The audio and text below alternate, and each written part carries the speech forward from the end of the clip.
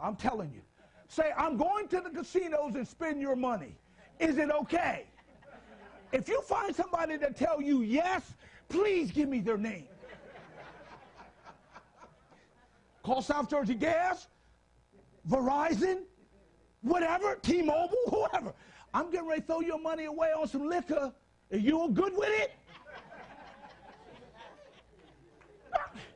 That's a crazy, man, that's a brilliant analogy. That tells you it ain't your check. You're working to help us. Help you. It's a vicious cycle. Diane, when you get up in the morning, you're going to work for us, helping us. You bring your check back. Here it is. Now it's my check to give to y'all. I'm a good steward. Matter of fact, Uncle Sam going to get his first. He don't trust you. He know you. I'm taking mine before you get it. I had to start thinking like Uncle Sam. I had to take money out of my check before I got it. Put it in 401k, because if I get it, I'm going to spend it. God knows, glory to God. He pulls him out here. Look at what he does. Then God tells him this. And this is what blew my mind. In the 15th chapter, now this is what, see, time messes our mind and faith walk. Because time is, I want him to do it now. If God had gave me the knowledge I know now when I was 18, I would have not used it right. Because I don't have nothing to base on what I do by what I've done. That was just good. I hopefully that's recorded, but I didn't say that again. I can look. Now I see why that happened. But when I was here, I didn't understand it. I told y'all, and I was 18 years old, 19 years old when I went to Vietnam, 19. I did not know when I was walking around Agent Orange that it would be a reciprocate downrange. Now, I went through a lot of dumb stuff in the interim, but it helped me. That the devil set out to kill me, God helped me. God turned it around. That's right. Y'all understand this thing. Just when they think they're going to kill me, God will flip that thing. See, because I trust him.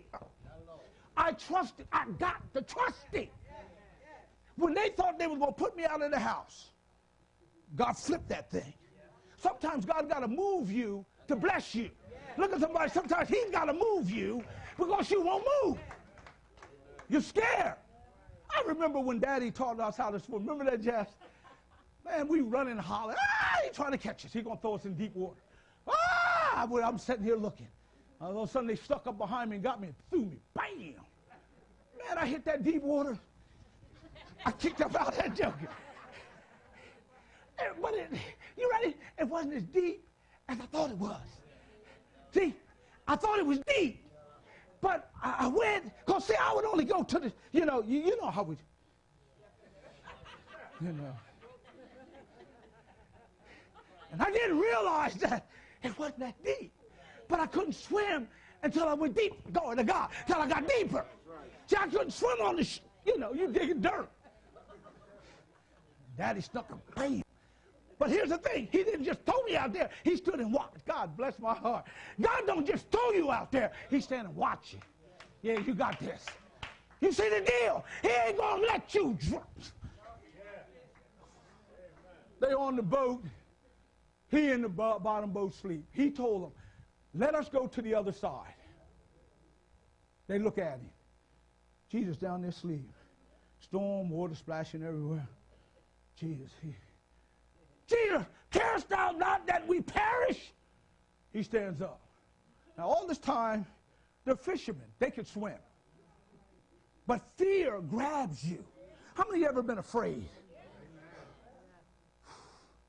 They're going to take my stuff. And then you visualize. Your mind blows up. How are they going to take it? All you need, you get a cold. It gets rough. Then somebody tell you, oh, I know so-and-so had that. Man, they died of lung cancer. I got to go to the doctor. You go to the doctor, fear, heart pump. Let me tell you something. You could drop dead right now of an aneurysm. Drop dead of a heart attack. You drop dead. See, so what I realized, I ain't going to be afraid to die. I'm going to just understand death. Because I'm going to die. So, now here's the thing. I told y'all, shared with you, that prostate cancer, doctor thought I was going to cry and break down in the office. Well, I had already grabbed heart of reality. Simmons, you're going to die. Just when, how? And he said, Mr. Simmons, I got some bad news. Well, doctor tell you got bad news, you know, he walking all slow. Had a little folder in his hand. It's diagnosed, you got cancer. And we're going to help you. No, God's going to help me because you can't heal me. You can't heal me. You look at a doctor and if a doctor ever tell you he can heal you, he's fired. He's practicing medicine. Amen. I know what I'm talking. I recruited him. They'll never tell you he can heal you. And then they always got to tell you the worst. They can't tell you the best. They tell you the worst. Then they walk their way up to the best. He said he could die. I said, sir, I'm going to die. Maybe not now, but. And he looked, I said, now, I have two places. I can stay here or go to heaven. God, see, when things hit me, church, do you realize I'm skipping because there's a reason to skip? When I take off this earth suit, I'm going to be free. See, free at last, free at last. Thank God Almighty, I'm free at last. Huh? I ain't going, oh, y'all better look out in this house. I'm going to see Jesus face to face. I want to be able to walk up, God bless. As much as I pray and I grab hold in the flesh realm, in the physical realm, and I try to sneak into the spirit realm, I'll save him. Mother, I'll grab his hand. Oh, y'all better look out. I'm going to grab that hand. Still got the nail print in it. And I'm going to be able to tell him face to face. You know how many times I said, thank you, Jesus, thank you. I want to be able to tell him face to face. Do you know